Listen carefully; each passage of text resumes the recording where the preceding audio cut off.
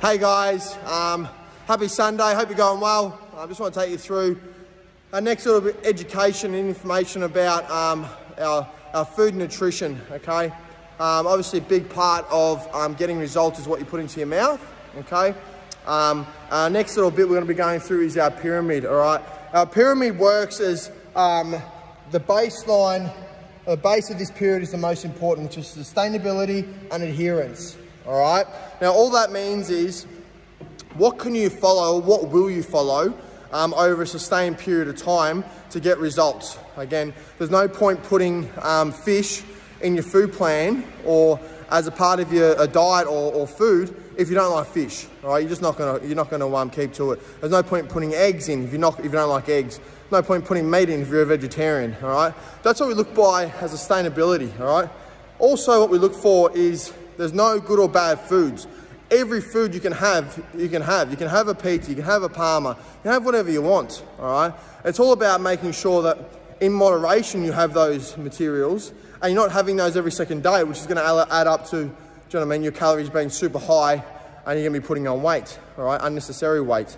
Now, what we look for after the sustainability, all right, then we look at, so this is why we did our food plan first, to see what you're having now, because we don't want drastic changes, all right? We want small changes, depending on what goals you have, if you've got a goal, all right?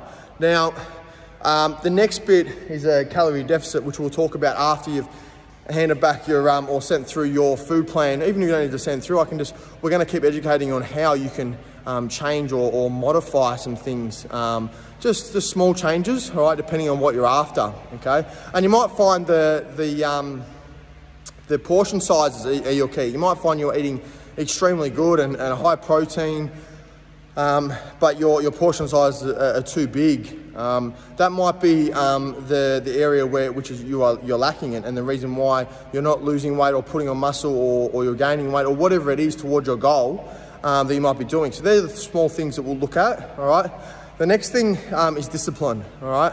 Discipline goes with sustainability and adherence, all right? Can you follow it? Will you follow it? What are the excuses you got to put in front of you or why you can't follow it, all right?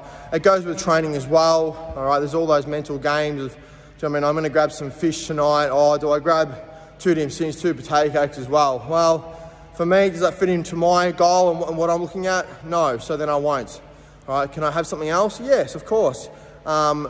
In terms of training, I've got my plan, am I sticking to it? Or am I just letting it float? Oh, do I miss today? Oh, I'll make that up later in the week.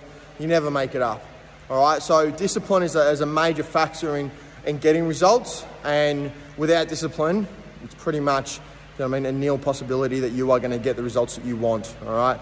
Now these results, do you know what I mean, and goals can be obviously your individual, what you want out of it, all right? So I need you to have a good think about what you want, because without a direction and without a goal in mind, you sort of float by, all right? And the more you float, the more time you're wasting and the time you don't get back, all right? So right now is a perfect time to sit down, 5 minutes, 10 minutes, all right?